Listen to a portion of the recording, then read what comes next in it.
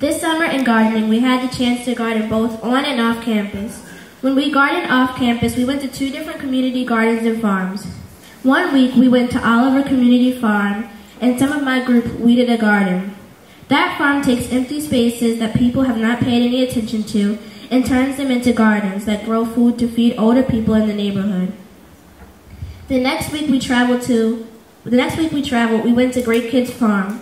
When we went there, we not only got to harvest herbs and add them to water, but we also collected eggs and fed animals.